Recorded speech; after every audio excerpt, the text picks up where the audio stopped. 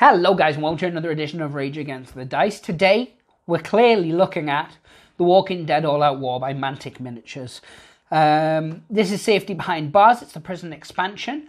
Now I know what you're thinking. You're thinking, Kevin, this came out 2 years ago and you don't really cover The Walking Dead anymore, even though in the comments we keep telling you to cover The Walking Dead. Well, I'd love to say that I got sick of people in the comments telling me to play The Walking Dead, and so I've gone back to it, but that's not true. See, a lot of companies now, they're kind of rushing out solo rules for all their games. Oh, you can play this on your own. Still buy our models, still buy our models. It's partly fan service and it's partly cash grab, if we're honest.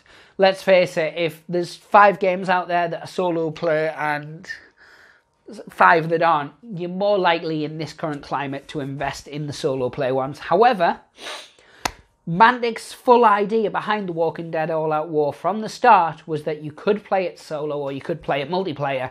And through that, I've remembered my love for The Walking Dead All-Out War. I played a couple of games just to sort of kill some time, and I was getting the hobby itch. And then I remembered just how much I love it. Plus then we've got this zombie project going on for after lockdown. And it made me want to just go back and cover all these old expansions that a couple of them I've got sat there and I've never even unboxed. And then there's this one, which was one I'd never bought, and it was bought for me as a well done for not having a nervous breakdown, because I don't talk about it a lot, but I have bipolar, as well as some other mental issue stuff. And for whatever reason, people have worried about me through the pandemic that, maybe I was going to have a breakdown, which is not true, because mainly it's the outside world that causes my problems. So being in the house with my boys is like heaven to me. My boys as in my children, not as in some sort of gangster term for like my testicles. Yeah, so that aside, I've been enjoying The Walking Dead All-Out War, and I've come back to it. So I thought I'm going to do some unboxings. As I said, this one is Safety Behind Bars, the prison expansion. I'm excited to look at it. Now, I will say, from when I last did Walking Dead All-Out War unboxings to now, I have learned a great deal, as I've done a fair few unboxings since then. One thing I've learned is that maybe naively I thought people just wanted to see the models. I've actually learned in most cases in unboxings that's not the case. Most people want to see the cards and the other bits that come inside the box. Because when you go on the website, you can see the models. Obviously little things like as they're moulding, what do they look like in person compared to 3D renders do make a difference. But it's mainly things like looking at the cards and stuff like that. So what we're going to do is we're going to have a look at the cards. We're going to have a quick flick through the rule book. We're not going to look at it all in detail because I want to cover that in a separate video. Come on, man, I need the views. I'm a struggling furloughed. I'm joking. I will cover it in a separate video, but purely just because I want to deep dive into all the rules. Once I've unboxed them all, we'll go from the first book all the way through. I do own them all as PDFs because at the moment Mantic are having their open day sale, or not open day sale as it were, because you can't go to the open day. Definitely go to Mantic's website and check that out. I will put a link in the description below. They've got some really great deals. On top of that, they're also giving away a number of their rule books free. As I've said, they're really, really pushing forward for people, solo playing, reading through the rules, ready for when lockdown ends. It's smart. I mean, not just from a customer service point of view. It is brilliant customer service, of course, but from a business point of view. If you've sat and you've read through 3 or 4 of their rule books that were free, now lockdown's coming out, you're going to be starting to think, it's time to order some miniatures. Who was it who gave me free rules? Whose rules have I been reading and getting kind of obsessed with? So yeah, what I'm going to do is I'm going to whip this stuff out of its packaging, and then we're going to have a look at it in a breakdown fashion. So yeah, back in a second, guys. So yes, here we are. In this set, as you can see, you get 5 miniatures. Black on grey. Perfect. Yeah, of that, there's Thomas, Axel, Andrew, Dexter, and 1 Walker, I believe. That would make sense. That's just how it works mathematically. The Walker is actually a really cool one. he's in the full riot gear. Now we're going to look at the models separately, and I'm going to put down a white background so you can actually see them in detail. So we're going to slide these models to one side for now. So those of you who are interested in seeing the models, you're going to have to wait a little bit longer. I'm not going to apologise about that. That's how we tantalise you here on the internet. Look at me pretending I actually know what I'm talking about. So first thing we're going to do is we're going to have a look at the cards. As I said, there should be 4 cards in here. In fact, you get extra, so that's brilliant. So we'll have a look. So the first one is Dexter. He comes in at 42 points. He's got 3 backpack carrying space, which of course this bit down yonder. What I'm going to do is I'm going to reposition the camera so you guys can see the cards a little bit better. Give me a second. Let's throw this out of the way. So yeah, that's a little bit better. I mean, I can read it, so I can read it to you. So it'll be like a bedtime story, but no. So Dexter's a bruiser. His melee is 1 white, 1 red, and that's the dice that you would roll when doing a melee attack. I'm talking as if you know how to play The Walking Dead All Out War. If you don't, we have a how to play video, so I'll plug that as well. It always shows at the end of every video we do. So yeah, so for shoot he rolls 1 red die, and for defense he rolls 1 white. He's got 7 health in total, and he comes with his leader ability, Top Dog. Each turn, Dexter may roll a white die. He may distribute that many bonus actions freely between Andrew, Axel and Thomas if they are in his group and have not yet activated, and a max of 1 each, so that's really good. Max on a white die, I want to say it's 2. It's been a while. Well, it's not. Well, it has been a while and it hasn't, but I think it's a 2, yeah, because the blue's the only one with 3s on. I may be wrong, and if I am, you'll correct me in the comments. But yeah, so that's really good. It gives them extra actions to be able to do things, meaning that you don't necessarily have to run and then pick something up. You can do a sneak, and then pick something up. But it's a really good leader ability. He's got special rules, which is the muscle. If Dexter chooses to attack and is on the winning side in melee, his side inflicts 1 extra damage point against the enemy. Now, against walkers, that's not going to be a big deal, but against humans, that is brilliant. It's a really, really good skill.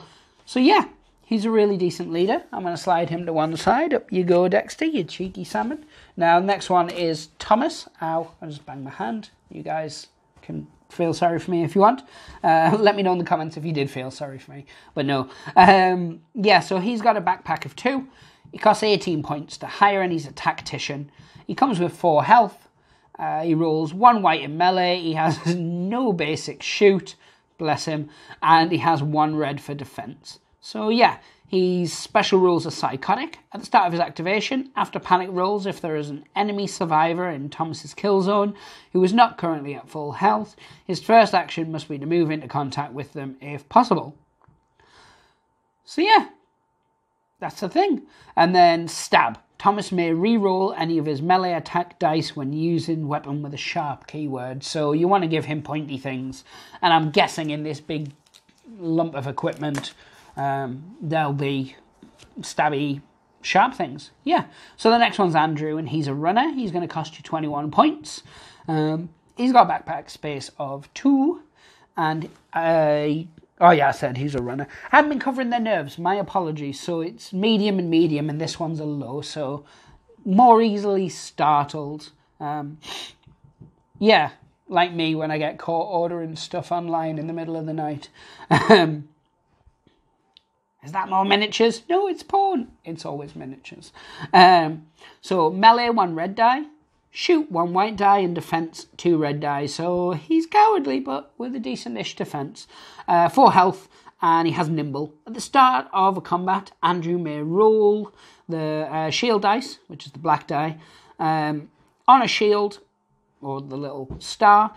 He moves out of base contact and at least 1 inch away from all current enemies by the shortest route possible, moving through models if necessary.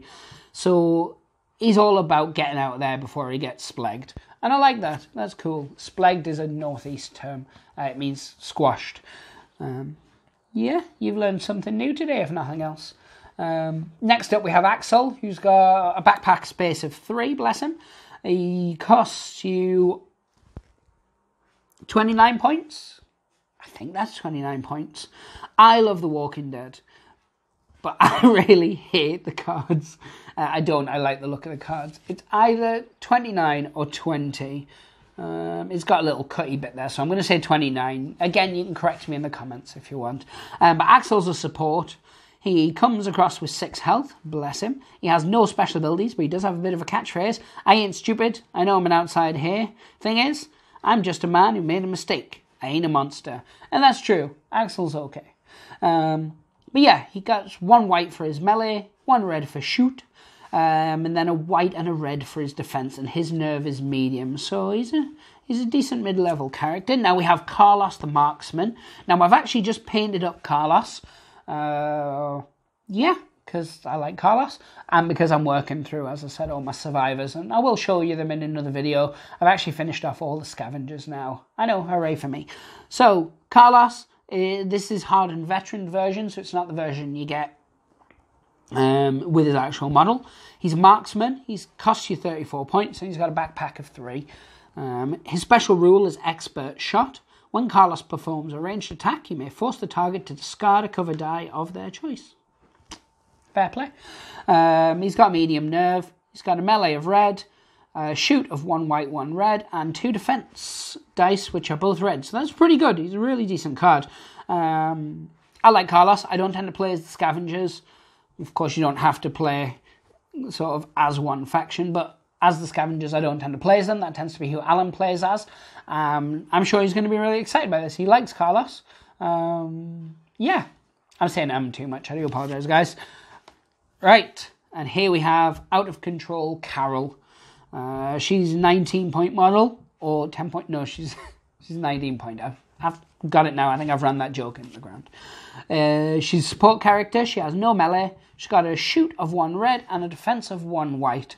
She's got a medium nerve and 4 health. Now, she's got 3 special rules, and she's got a backpack of 2. So let's have a look at these special rules. So, she has Unstable. At the start of each of Carol's activations, before panic is rolled, roll a blue dice. This is how many actions Carol may take this turn. So she may end up getting more. She may end up getting less.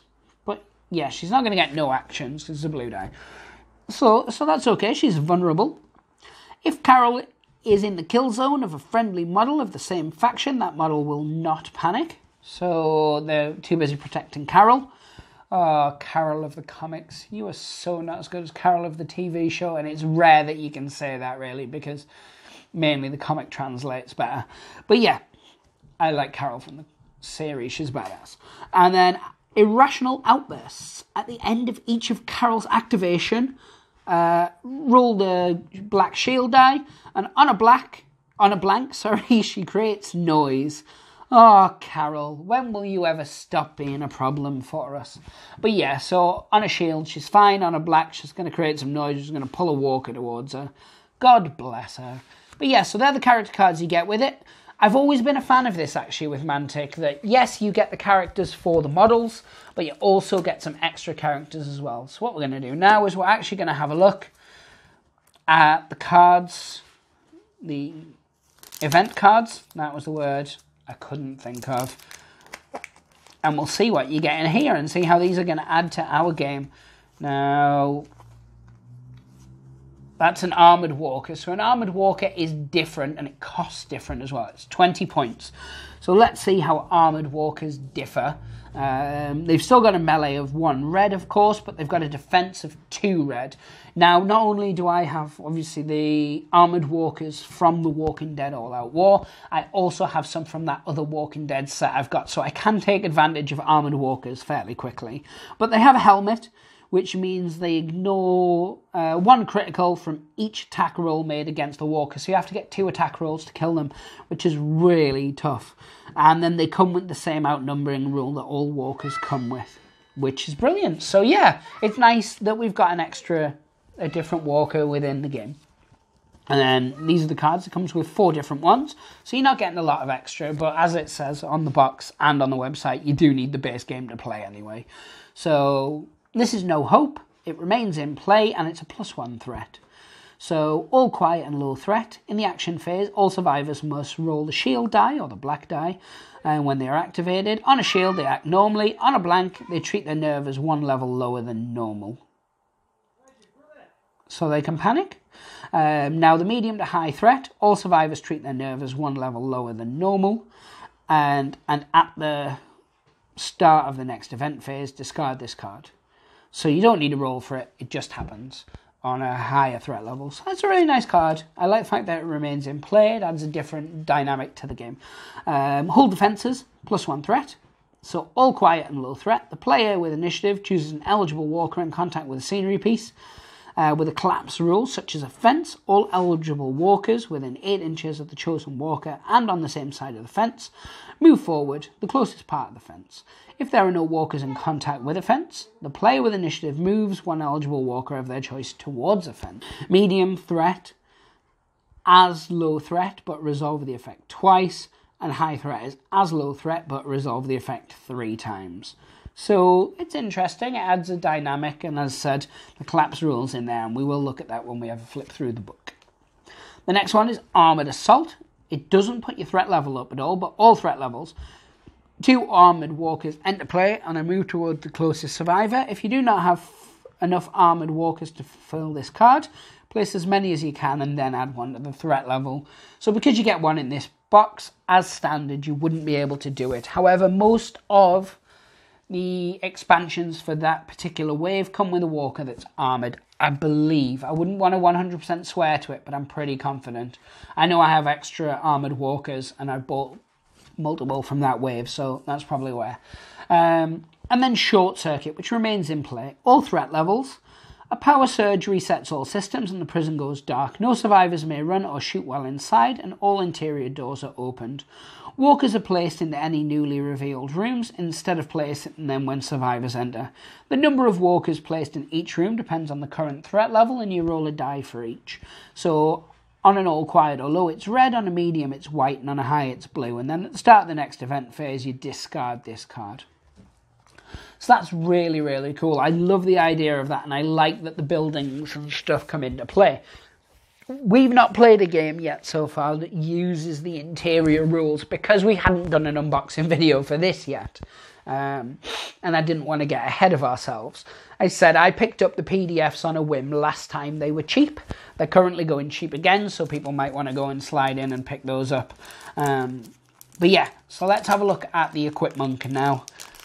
First thing I'm going to get is 2 more Mantic points. You're slowly getting me towards them. Couple of characters and bits I need that I don't already have, because I don't tend to attend events, because the weekends before lockdown were mainly when I spent with my children, because although I live with them, I work full time. So the weekends are kind of special in that regard, and it's the same for a lot of people. I'm not like saying I'm in any way special, although I am in a... yeah... I'm going to shut up now. Anyway, let's look at these Equip Monks. So we've got the Riot Baton, and that costs you 10 points. It's a bludgeon weapon, and it's dual wield. We're not going to run through every skill on this because we'll be here for ages. It's going to be a super long video, and you're probably getting to the point where you just want to see the models. So you've got some more Riot gear at 17 points, on which you get 2 of those. You get a Riot shield at 8 points. You get the Riot helmet at 6 points. You've got a first aid kit at 10. You've got a shiv at 4 points. It's sharp, so you know who that's going to be good for. If not, rewind the video slightly. And you get 2 shivs. You get 1 meds at 5 points. You get a pump action shotgun with a range of 20 inches for 28 points. You get a taser for 6 points, and that stuns, of course, because it's a taser. You get tear gas grenades at 10 points. You've got another Riot gear there. You've got another shiv. You've got another shiv. So 4 shivs so far. You've got a crowbar, which is a melee weapon. Another set of meds. And then you've got the lockdown incident. The survivor sets off an alarm.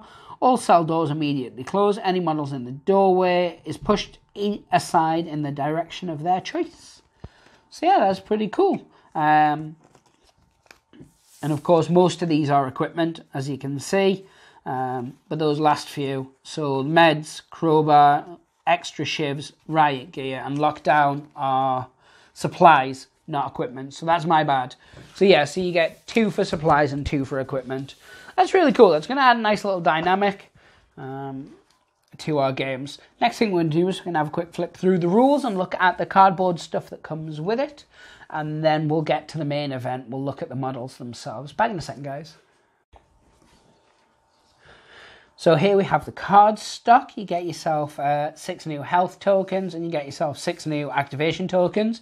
Of course, 1 for each model that comes in the box and then 1 extra, which I guess is a spare. And then you get a little room, which looks like a kind of utility or weapons room.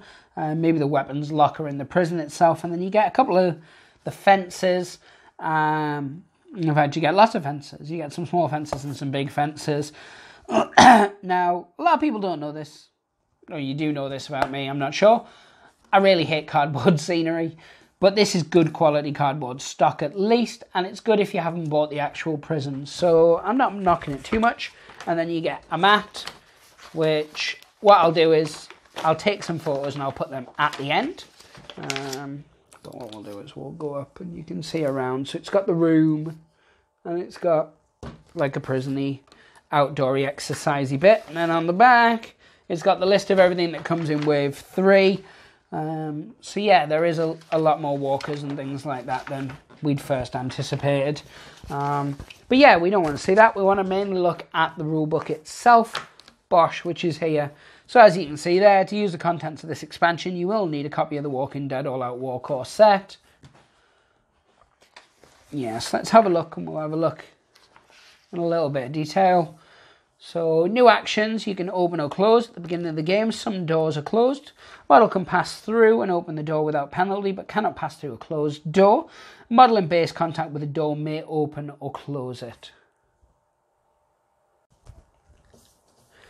Then we have barricades. A model may wish to barricade a door so that it can still be seen through rather than close the door. This action may only be performed when the survivor is inside a room and standing within 1 inch of the door. When the action is performed, place a spare barrier across the doorway. This barrier follows all of the normal rules for barriers, except that it may be smashed and has a defense value of white. Now, I don't think we've covered Smash before in this. I have used it in one of my solo plays, which will go up on the channel tomorrow, I believe. Yeah, so that is a thing. Well played. So Smash. Smash actions are often required to break open or close doors, crates or safes. Whatever the reason for performing a Smash action, this method is always the same. The object needs to be smashed and will have a defense value assigned to it. In order to perform an action, the survivor must be in base contact with the object and otherwise unengaged. Just up at the top here, so let's have a look at it. There you go. The survivor rolls their melee dice, adding a red if they have an equipment with the bludgeon keyword. If the roll beats the defense roll, the smash action is successful, and if not, it creates noise. Once a door is smashed, it removes and can no longer be opened or closed. So that's fair enough. New scenery. New scenery in this expansion uses the advanced scenery rules from page 33 of the All-Out War book. Below you will find details on how to use the new prison grounds, and we're not going to cover those, but it gives you rules for walls, cell doors, main doors, rooms and cells, the tower, windows, walker entry edges, and then the armory, which is what that is as I thought, and then chain link fences, which are 1 point, and they have the special rule of cover, impassable, secure position, and collapse. And I think collapse is on the next page. No? Maybe collapse isn't in this book. Maybe it's in a different book. I read a lot of books. It might even be in the main rule book. If it is, just let me know in the comments. I'm being a douche. But yeah. Oh no, collapse. Ignore me. It is here. So yeah, so it gives you moving around the building, gives you some diagrams, it gives you the new collapse rule. If at any point 3 or more walkers are in contact with the same scenery piece, with the rule collapse, the scenery piece is removed from play. If you wish, you could assign the collapse rule to barriers or other similar pieces of scenery used in regular games. So you can decide, and maybe that's something we'll do in our videos. We'll roll for it or something. I don't know. This scenery counts as defensible against walkers only, and survivors do not take damage in melee when fighting through it. Survivors may not fight each other in melee over or through this scenery, even if they can see each other. So that's different, I suppose. You're not sticking your knife through small little chain link fences and stuff. So that's fair enough. I have bought some barriers ready for this as well, so I had prepared. So yeah, so unless stated otherwise, in the scenarios, they last until one of the victory conditions is met, or the threatometer, or threat tracker as the laymen call it, reaches its maximum. So yeah, so this gives you new bits to the story mode. You can add character deaths and injuries, and then it's got, as I recall, so this is one of the smaller books. It's got some new scenarios, of course. You've got clear the yard. We'll just tilt that up so we can see it. We've got unwanted guests. We've got cleaning house. We've got chance encounter. We've got mercy mission. We've got displaced loyalty. And then the final one is down in flames. So that's fantastic. 7 new missions. Now you think that each of these books is giving you more missions. So what? I think you got 7 or 8 in the first. Wave 2. No, wave 1, obviously, there's the Woodbury one, which is solo. Then you've got wave 2, which is the farm, which gave you another set. You really start to build up a load of progression, but this is where it's at. This is our next unboxing video, and this is the one I'm most excited about. Welcome to Woodbury. Population 1,102. And coming soon. So yeah, it's only a little 20-page booklet, but it gives you a lot in there, of which 7 of those are actually missions, which is absolutely fantastic. I'm sure you'll agree. Now, I'm going to go get the light box set up so you guys can have a look at these miniatures in proper detail, and then we'll come back, we'll do that, and then you guys can go on your merry way, because I've yammered on it used long. So, the first model we're going to look at is the Walker. Now, these are plastic. These are Mantic's normal plastic that they used for all their miniatures. The Walking Dead models now have switched to resin, and somehow cost the same, but you get less models. I'm guessing that's to do more with the fact that you get both sets of cards for All Out War and Call to Arms, which I think is a really good idea before anyone thinks I'm shooting on it. I think it's a really, really good idea. But it does cost you more and you get less models. Not the end of the world, I know, not the end of the world. But yeah, so these are the plastic anyway. And as you can see there, the detail on it's really, really high. I'm a big fan of their walkers. As I said, this whole range is brilliant, really. I've only had problems with a bit of mismolding and things like that on 1 or 2 models, which in a range as big as this is not the end of the world. So what I'm going to do is I'm going to flip it over and let you have a look at the rear. I know, I'm good to you guys. See, as you can see, the detail on the back's just as good. It's still got, you know, padding. It's got some detailing where the straps are for the legs. No expense spared, as it were, Jurassic Park style. So the next one we're going to look at is the leader Dexter with his shotgun. So yeah, this is Dexter. He's got himself a sexy little shotgun. He's your leader, as I said before. In terms of the model itself, it's a nice model. He's very plain, but what really accessories and stuff are you going to put on a group of models that have been in a prison? So I'll just spin him. You'll just have to get a bizarre close-up of my arm. I really have to find my Lazy Susan. Yeah, it's really, really nice model. Really detailed. The only really bit of mold lining is, as you can see, is across the centre of his head, which will be easy enough to take off. The next model I think we'll look at is Andrew, because I really like that model.